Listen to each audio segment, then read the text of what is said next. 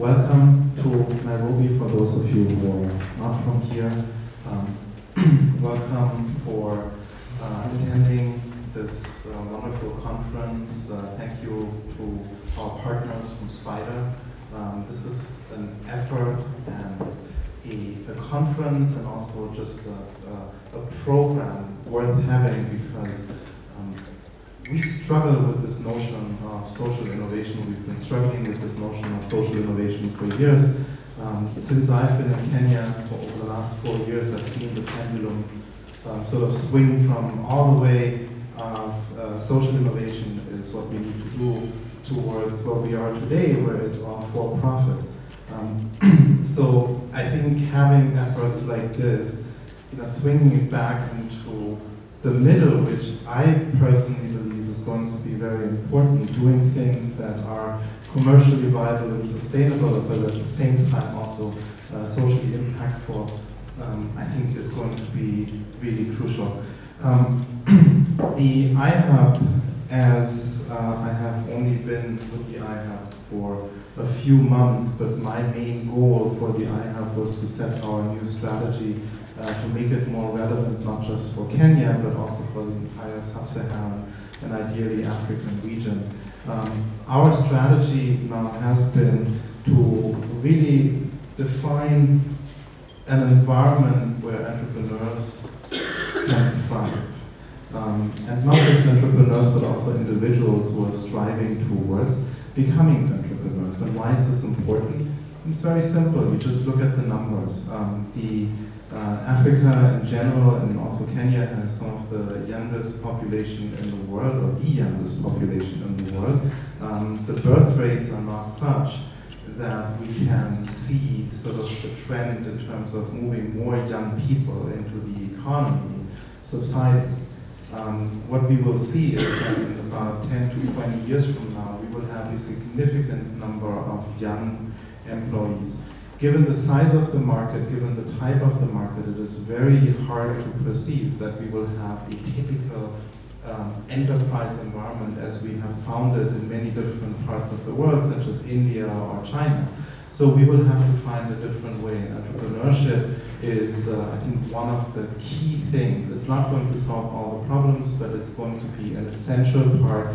I don't think we are ready here, both from a policy perspective as well as from an environmental perspective, to have the right kind of place, the right kind of mechanisms for entrepreneurs to thrive. The key thing to understand and why this is a significant social issue is that in the whole world, and one of my many things that I do, I teach at MIT Sloan, which is a business school that has done some of the most fundamental work around entrepreneurship for the United States and for Europe. There's very little known about what makes a successful entrepreneur in developing countries, in emerging countries. So yes, we can give our startups that incubate with us or that incubate here in Kenya a book called The Lean Startup.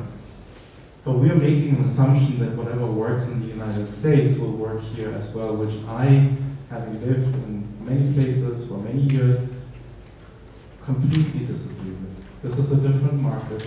There are different needs. There are different things to be addressed. And we, as the iHub, will help to create what I think of as an extension service for entrepreneurs, in the same way as the agricultural revolution in the United States began in the early 20th century by creating extension services that brought scientific thinking into how to improve agriculture. I think we need to do exactly the same thing here for entrepreneurs. And what I envision the iHub to become is that extension service where we actually think deeply about how to support entrepreneurs, build programs like this that allow people to engage, not just within Kenya, but across the borders of Africa. And at the same time, find the right investment instruments that will allow us to support these entrepreneurs to get started. So my vision for the iHub is to become, or it is already an internationally, globally recognized organization. But for me to get to the next level is also in partnership with the government to understand what are the right policies that will allow us to create environments that are not like what we see in other parts of the world, but that are generic to the context that we have in sub-Saharan Africa. So that's just a little bit about the iHub. Now, let me introduce our main speaker, Bhattacharya. I am very fortunate to have worked with Victor, to be friends with Victor for now. It must have, no, it's actually, in fact, it's exactly 4 years, because at about this time, 4 years ago, I landed in Kenya for the first time, and Victor was probably the first person I have met here. Like in total, like I have not met anyone before I met with Victor. He was, and over time, because as you will maybe notice, that Victor is not, he's a very modest guy. He doesn't talk much about what he has done.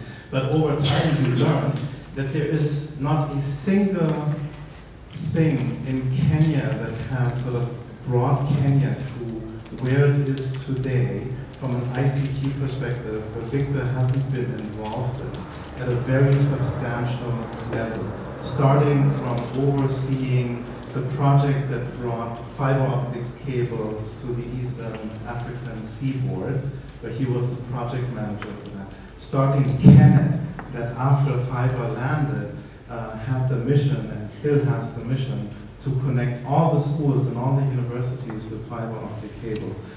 Being the deputy CEO, this is where I met him, for the Kenya ICT board, which was there to support policy and to support the growth of the ICT sector, and then also taking over as the CEO of the ICT authority, which is continuing to set the pace for Kenya's development in ICT, and now being the permanent secretary for the ICT ministry, supporting supporting CS Jomo Shero. So as you can from this brief introduction tell, you're in the company of somebody without whom it's fair to say Kenya wouldn't be the place it is. And that, I think, is something from everyone to actually to aspire to make a country something that it wouldn't be, and for the better, of course. I could go the other way as well, but in his case, I can assure you. So it's a really honor